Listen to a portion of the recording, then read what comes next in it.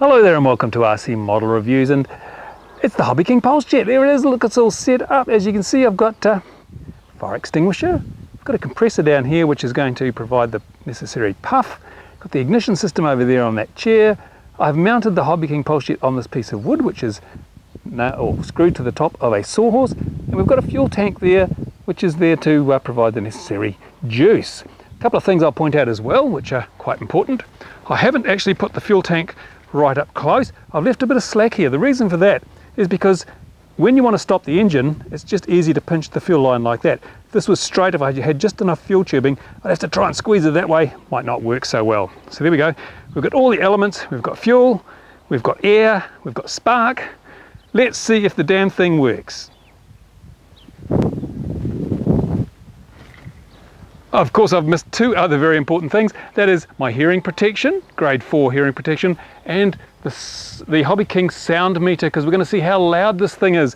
Everyone's heard these horror stories about Pulsejets. How loud are they? Well, I'm going to turn it on and I'm going to set it to the max indication, which will register the loudest sound.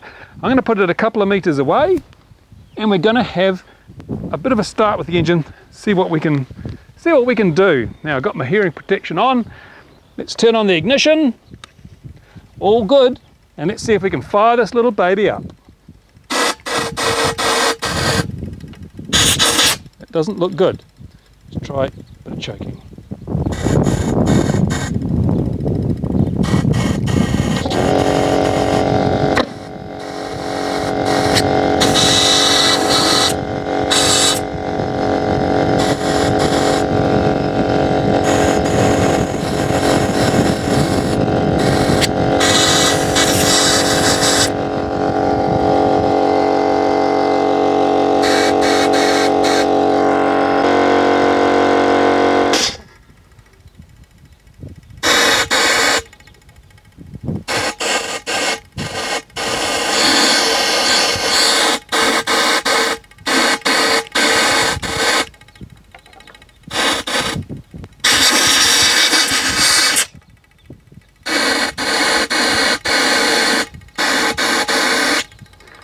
Nothing happening here, and I think I know why. Oh, a bit of a pop out the tailpipe there.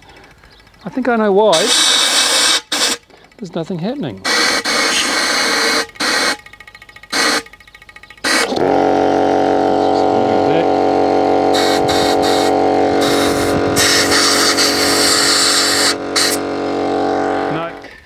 Now I can see the problem here. It's the flowjector. This one may have been assembled incorrectly because it's actually blowing fuel into the side of the venturi and it's just running out there. It's not actually blowing it into the motor. You'll probably see, I'll just do a bit of a close-up and hopefully you'll be able to see what I'm talking about.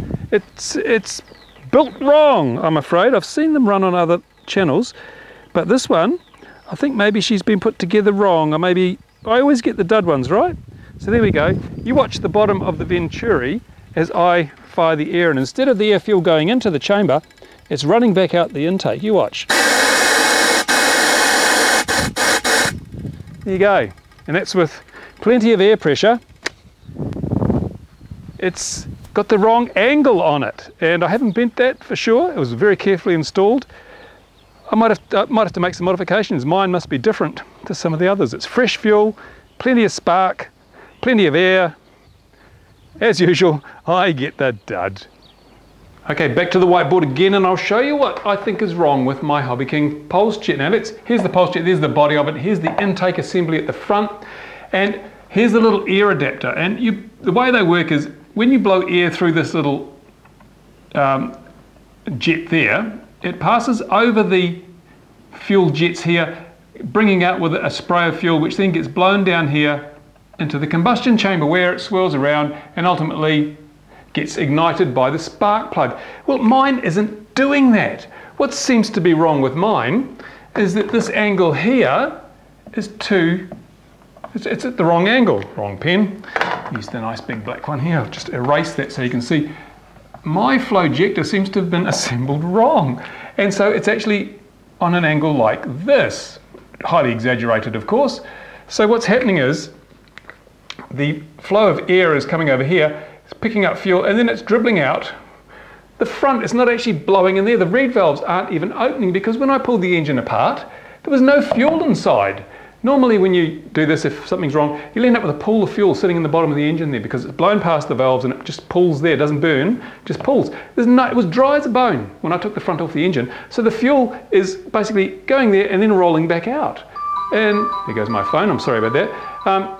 So this angle here on mine, obviously it's different than other people's, this angle on mine is wrong. It's too far away, it should be lower, so it's actually blowing down the intake tube into there and providing enough pressure to open that valve and allow the fuel to run into, or spray into the combustion chamber. So I guess it's Chinese quality control again. We've always had this issue with Chinese products, especially the first version. What I'm going to do with mine is I'm going to fix the flowjector, fix that. I'm going to cut it off and I'm going to weld it back on at what I think is the right angle so that the flow of air is directly aimed down that intake tube, blows the valve open, carries with it some air-fuel mixture. I mean, it's unfortunate. I have seen other people, and the other videos I've seen on YouTube, they just push the air through, pop, pop, bang, and they run. Mine, no, just, you saw it. I just kept pushing the air through, and all that happened was the fuel puddled out the front because it wasn't lined up. The air's blowing in the wrong place. It's a shame when, you know, you have a product that you've got to fix before you can use it. And as I said, the HobbyKing engine is a copy of the Dynajet, but I think, you know, it's just suffering those quality control problems. Maybe other people have had this problem, I don't know. Maybe I'm the only one because, you know, if there's a dud around, I'll get it, you guarantee it. So I'll effect some repairs on that in the next few days, and then we'll try the Simpson version of the HobbyKing Pulsejet, see if that runs a little better. So stick with me, folks. We'll have an engine running soon. Bye for now. And for those that were wondering about whether there's actually a spark there, I'll try and block a bit of ambient light so you can see. There's certainly enough spark there to ignite a good air-fuel mixture if one was getting through to the chamber, but it's not. So, not the ignition, something to do with that flowjector.